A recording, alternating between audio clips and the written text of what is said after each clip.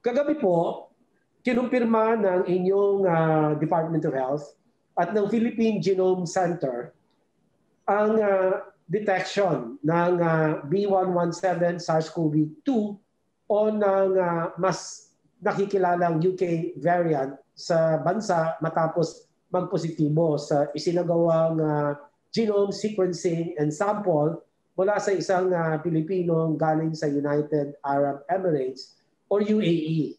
Bagamat nasasabi na mas mabilis na nakakahawa ang variant na ito, hindi pa po natin nasasabi at walang ebidensya na nagbago ang mode of transmission.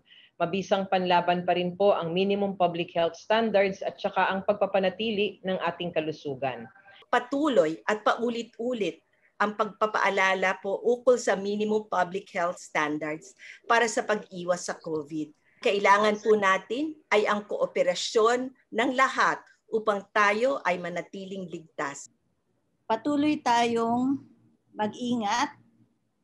So we have our public health responsibility na protektahan ng ating sarili. At so patuloy pa rin tayong gumamit ng face mask at face shield pag lumalabas ng bahay.